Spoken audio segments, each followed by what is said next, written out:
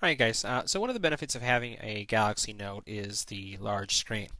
And one function that many folks oversee is the multitasking capabilities or multi-window capabilities. Here, for example, I have one of our websites open in Chrome, and at the very bottom I actually have YouTube running at the same time.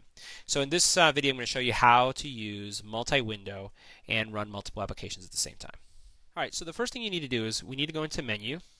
You need to go into Settings, and you need to make sure that under Device that you have the function multi-window enabled. This function right here has to, you need to make sure that that is checked so that you can actually have multiple windows open at the same time. Right? So we went ahead and did that just to make sure. Another place that you can see multi-windows, if you bring down and you look at your toggles, you can see that I have the multi-window version checked, so you can turn that on or off if that's something that you want to do. So now, how do you get the multi-window to start working? So one of the things that you'll need, obviously, is an application open, but you have to open it using the multi-window function. So what you do is on the bottom, you press and hold your back button, and this menu will come up on the side.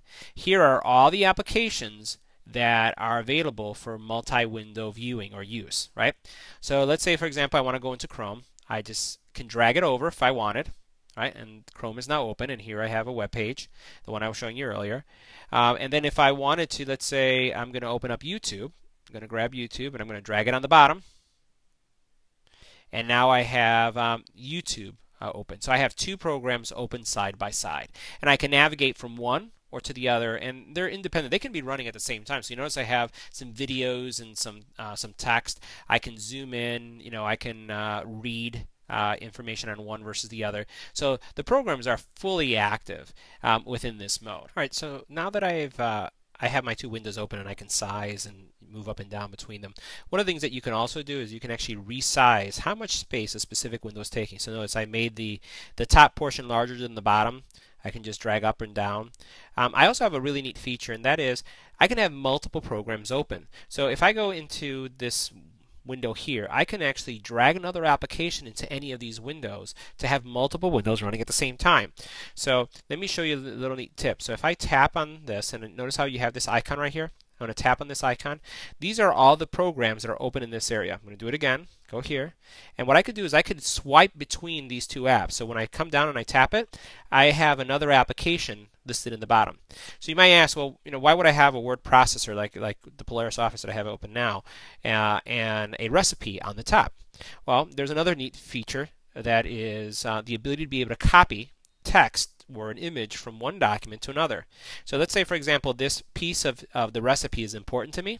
I can actually bring it down and drag it into this Word document, and I could use this later. If there's something else that I like over here, I could again go into that function that I want to copy something, press and hold, and then bring it over to the bottom area.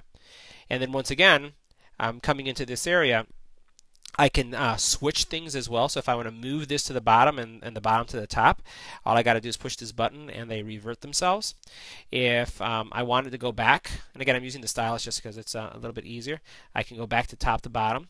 And then if I'm done, let's say for example here I'm using the standard browser. This is not Chrome. This is the standard browser that comes with Android.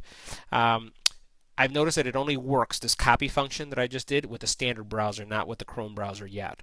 So that's one warning. But what I can now do is if I want to close one of these programs, all I have to do is hit the back button once. Actually, let me do that again. Go into here. All I have to do is, since I have this area of focus, I will hit the X, and then that closes that window. So now I'm in Chrome, which was the same page, but I've closed that out. So that's how you would jump between windows, how you can copy text from one window to another, and then how you can move within a window that you may have for a running application.